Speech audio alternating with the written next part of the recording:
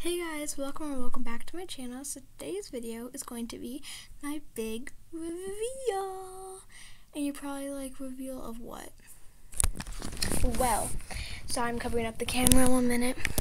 Well, my new reveal is going to be something, if you watched my cooking video, it just was talking about that I'm going to be revealing something.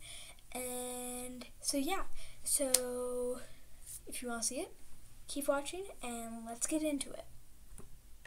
So many of you might have saw either my clean my room or make my bed with me videos.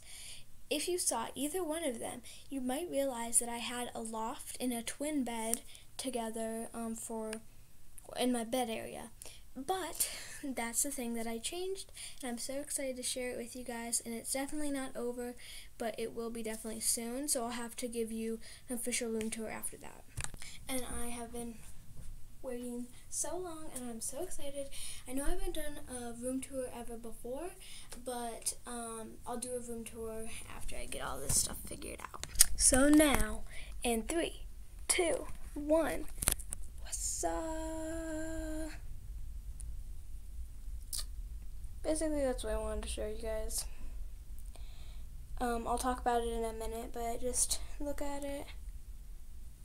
So basically, this bed is a blow-up mattress. As you can see, this is not a twin bed, which was my other bed was a twin bed. This is a blow-up mattress. It is a full blow-up mattress. I'm not going to have it for much longer because my parents are going to be getting a new bed, which is a queen, and I'm going to take their old bed, which is a queen. So now I get their old bed, which is only, it's probably just going to go to my nightstand, like not that far, but yeah, so I'm just gonna get a little bit bigger of a bed, but I took my loft down and decorated it yesterday, so yeah. I'll do a big reveal of my whole room. You've seen my desk and my hamster cage and sort of that wall, but I'll give you a big reveal of my closet and everything. So thank you guys so much for watching. This is just a short video to kind of talk about and show you what I've done and why I'm doing it.